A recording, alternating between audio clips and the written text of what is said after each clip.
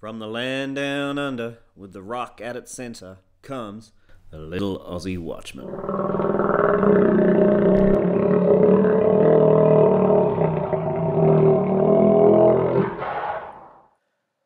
On TLAW today, our Prime Minister Malcolm Turnbull shows his true colours. The colours are those of the gay rainbow. On Saturday, Malcolm attended Sydney's Gay Pride Mardi Gras, showing his support not only for the parade of promiscuity and open rebellion against God, but also telegraphing by his very presence that he will be for gay marriage. The only thing that is holding him back for the time being are his promises to fellow politicians. How long that will last will be anyone's guess in Australian politics. Prime Ministers seem to forget their promises not long after the beginning of their term. Those gay colours are those of a perverted rainbow. The gay rainbow consists of 6 colours. 6 in turn represents the number of man.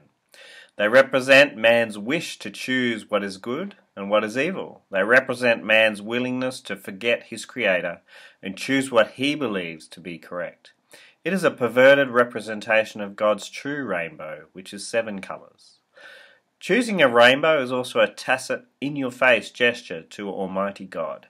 The original rainbow was given by God as a remembrance of God's judgment on the pre-flood world, a world which was full of perverted sexuality and open rebellion against God.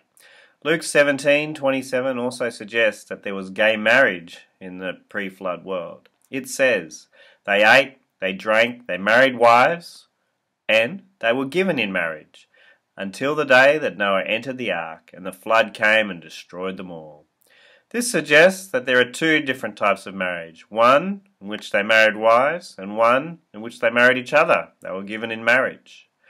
The gay rainbow, therefore, says that despite God's judgment on promiscuity outside God's law, they will openly use the marker of that judgment, the rainbow, as a celebration of the same lifestyle that led to judgment in the first place. It is an epic laugh in your face by Satan against the God that rejected him. Once again, however, worldwide devastating judgment will fall, and also for the same reasons. Open public humiliation of God's law, open disobedience against that Creator, and legalization of that which is detestable.